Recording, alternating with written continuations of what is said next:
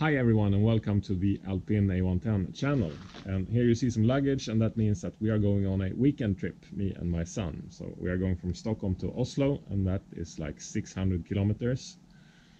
And the purpose is to, of course, to have a nice time in Oslo, but also to find out what's the Alpine like when you take it for a longer trip. Will you get a sore butt? Will your ears start ringing, and what will happen? Or is it just as comfortable as many people say? So come with us here and find out. Okay, let's see to start with how much luggage the luggage compartment has room for. It's not so very big, as you can see, but still it can take quite some.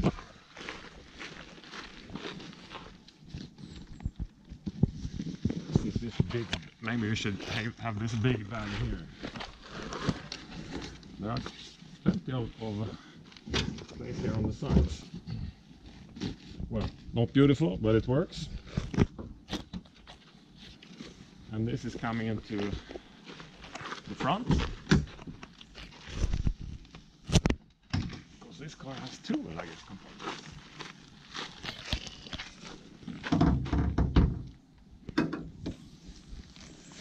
Here's the second one, which is big enough for two airline approved bags. So, and we're good to go.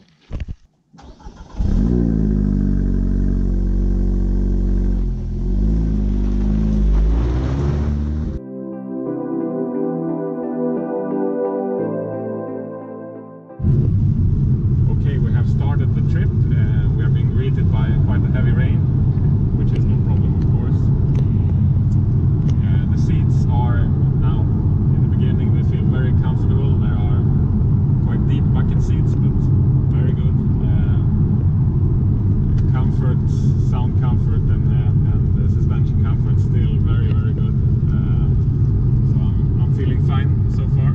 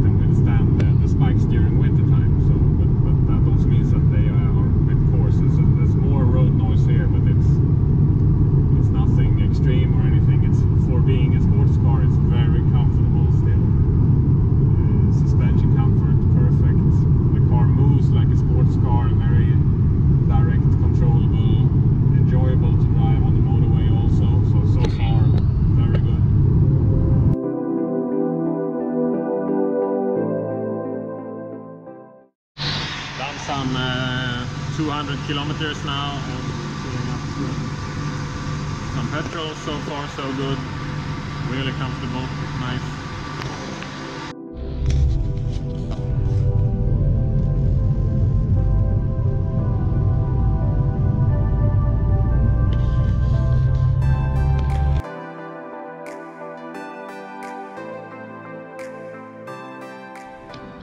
Okay, I have now done we have now done 300. The other guy doesn't want to be a part of this film, so anyway, we have done now 350 kilometers, and I'm feeling a bit squeezed in these bucket seats. Probably my ass is slightly too broad, too much to eat during the vacation time now, so I'm feeling a bit uncomfortable after 350, but I think a little break here will solve that.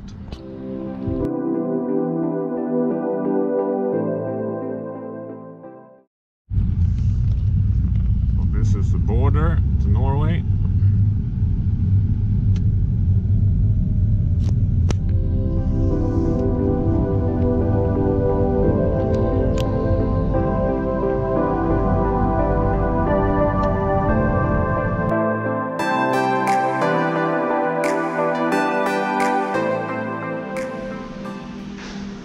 so now we are in Oslo.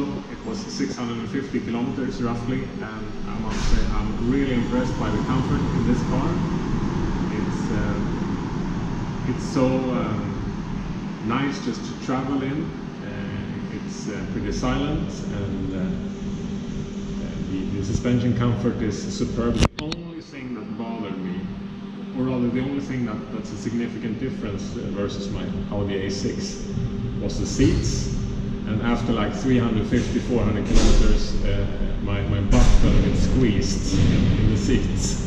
And I had to sort of take a break, and after that it was no problem. So, but the verdict is you can travel with this car for thousands of kilometers.